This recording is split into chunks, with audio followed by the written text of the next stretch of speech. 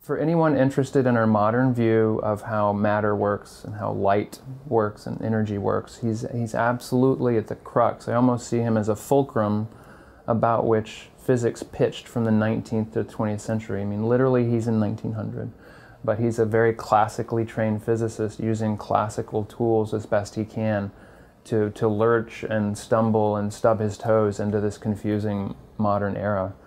And not only in his own work, but I have to emphasize that he was the earliest and most highly ranked proponent of Einstein's ideas. These crazy ideas of special relativity. Planck embraced them and promoted them and protected young Einstein when he was attacked. So moving into new ideas of how time and space work also have Planck's fingerprints on them.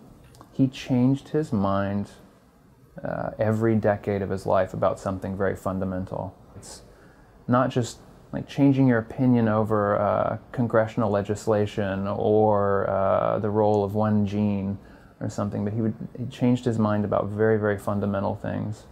In physics, the existence of atoms, the existence of the quantum that he had stumbled across, and Einstein's ideas of relativity. And then he changed his own ideas about the very fundamental reality of quantum mechanics much later, and what humans could actually learn about nature. He changed his fundamental views on this as well. And just his ability to keep an open mind, I'd say, would be the most informative and inspiring part about him.